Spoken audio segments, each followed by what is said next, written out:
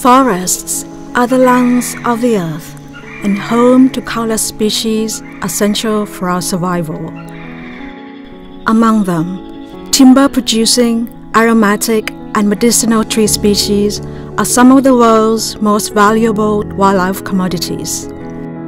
However, the commercial allure of high-value trees has led to their overexploitation. Many CITES-listed trees face the threat of unsustainable and illicit harvesting and trade, jeopardizing both their survival and the balance of the ecosystem.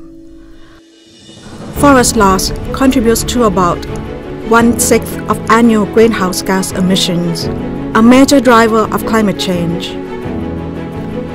The CITES Tree Species Project is funded by the European Union and Germany through the International Climate Initiative. The project pioneers a mission to curb deforestation and combat climate change through better management of forests.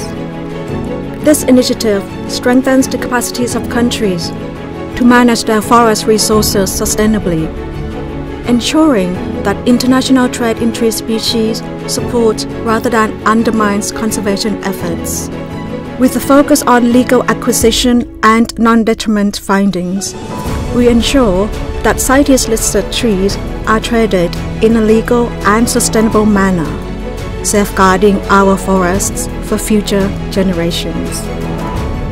By fostering strong connections between sustainable forest management and trade regulation, the project embodies the CITES commitment to bridge species conservation with sustainable forest governance.